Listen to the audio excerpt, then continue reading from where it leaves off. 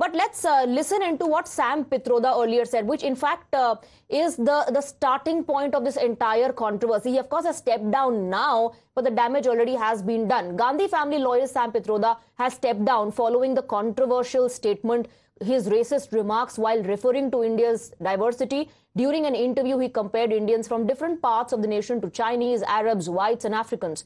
Hours after the remarks triggered a political storm, leaving the Congress party embarrassed, Sam Pitroda stepped down as the chairman of Indian Overseas Congress. Informing about the same, Congress's Jairam Ramesh wrote on social media that Pitroda has stepped down of his own accord and that his resignation has been accepted by the Congress president. But let's first listen to that comment. We could hold country together as diverse as India, where people on East look like Chinese, people on West look like Arab, people on North look like, maybe white, and people in South look like Africa. We could hold country together as diverse as India, where people on East look like Chinese, people on West look like Arab, people on North look like, maybe white, and people in South look like Africa. So you heard Sam Pitroda there, dividing Indians based on their appearance and skin color. And now let's listen into the latest reaction that has come in from Adhir Ranjan Chowdhury.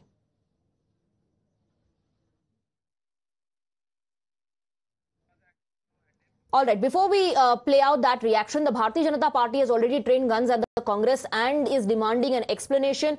And it wants the Gandhis specifically, the High Command specifically, to break their silence. In case of Sam Pitroda as well, he has stepped down now. Like I said, the damage already has been done. But the BJP constantly asked questions of Rahul Gandhi. They wanted to know what Rahul Gandhi has to say about his mentor and guide Sam Pitroda, who believes that people from East India, Northeast India look like Chinese, those in the West look like Arabs, those down South look like Africans, and people in the North region look like whites.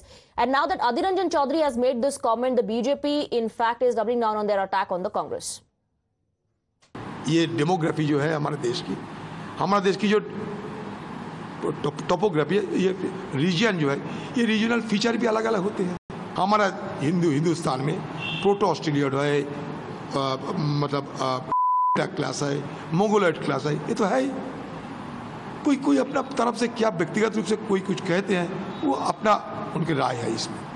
हम तो देखते हैं कि हमारे सारे शिक्षा में यही हमें सिखाए जाते हैं. सब तो किसी को देखने को नहीं होते, कोई सफेद होते, कोई काला होते, वो ना.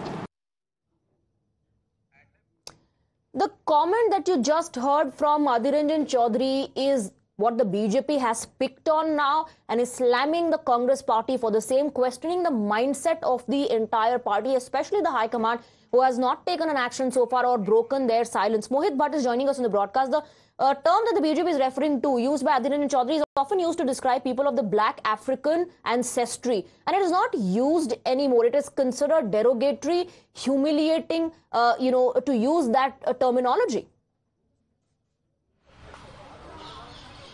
Well, in fact, Swati, that word is never been used and it should not have been used. That is a derogatory, demeaning word for an individual based on his color. And hence we see that Adhir Ranjan Chowdhury, when he made that particular statement, he in a way was endorsing the statement that has come in from Sam Pitroda. The Congress party on one hand says the Sam Pitroda who lives abroad makes a statement. That is not the stand of the Congress party. But now we see senior Congress leader of the Congress party, their LOP in Lok Sabha, who is the one of the biggest leader, who is close to the Gandhi family, has made such a statement, has journalized a certain class of people. This is something which is very shocking, and as we see that the BJP is latching out to it. BJP earlier has raised questions that this is the mentality of the Congress party that has been echoed by Sam Pitroda and now by Adhir Ranjan Chowdhury. Now the BJP says that why exactly is the top brass of the Congress party silent on this particular issue? Why they are not coming out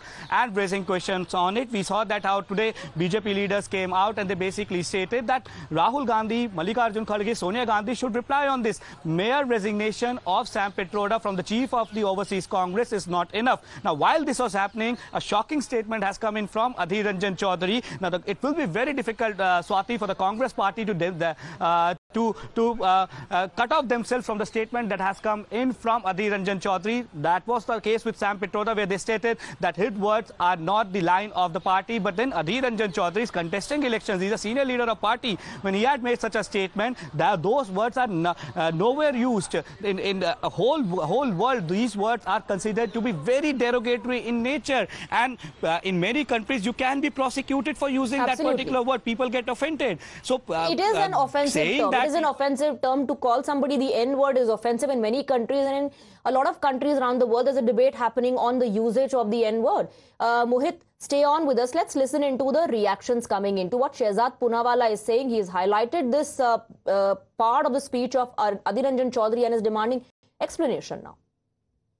We have Negro and Proto-Australian Mongolian. So what do you have to say on this? I have always said that what Sam Pitroda had said, where he had compared Indians to Chinese, Arabi and to Africans, especially people from South, it was not statement alone of Sam Pitroda, it was sentiment of Rahul Gandhi.